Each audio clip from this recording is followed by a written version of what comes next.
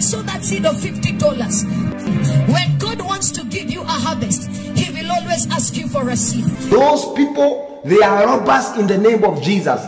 And be careful of anybody that tells you to sow a seed for your healing, for your miracle, because they are scamming you, they are robbing you in the name of the gospel or in the name of miracle. If you register with $100, you are becoming a covenant partner with this ministry. Join to this altar, be a covenant partner. We want you to register with that $100, be a covenant partner to this ministry. God is going to release a mighty move of God into your life in the name of Jesus. Which altar are they speaking about? Because we know that for you to connect yourself with the altar of God, you do not need any money. That you must connect to collect in the name of Jesus. God delivers a prophet to profit you. They are not a prophet to profit you, but they are prophets to rob you. That is robbers. That is robbers. They are robbers. They are deceivers.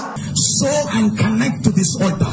Whatever your offering is, this is by the prophetic unction I'm speaking. And they say, God have spoken. Which God? Their God. Which is their belly. When the angel said to you to do a sacrificial offering, do a sacrificial offering. Which angel? The Bible says, even if an angel come to you and tell you or preach to you another gospel, let them be accursed. Because they are using the term that this is prophetic seed. If they want to con you, they will tell you it is prophetic. So they will do everything and tell you it is prophetic. If they don't say it is prophetic, you will not sow a seed. But when they tell you it is prophetic number, it is prophetic, that prophetic is how they scam you. I want you to hold a prophetic seed on your hand. You can sow a seed of $80. I want to speak to you one-on-one via video call.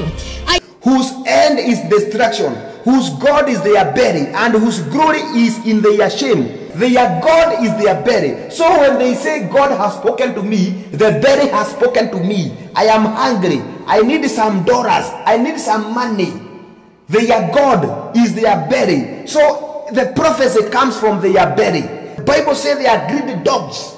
Yes, greedy for the earth, greedy for riches. And he said, who mind the other things. That's why they will prophesy the other things. They will never tell you about the kingdom of God. They will never tell you about repentance. They will never tell you about holiness. They will never tell you about separation from sin. They will never tell you about separation from the worldly things. They will never tell you to prepare for the coming of Jesus. Or they tell you it is the other things, the prophetic things of this earth. Money. I'm standing here. If you have 5,000 anywhere around you, if you have 10,000 anywhere around you, if you have 4, if you have 3 anywhere around you, come and put it in my hand. That's a blessing. If you have 5, if you have 10, if you have it anywhere around you, come and drop it in my hand. They are robbers. They want to make sure that you do not have any coin. They want to empty everything. They are like pickpocket, that they cannot remain anything because they are the thieves. Yes.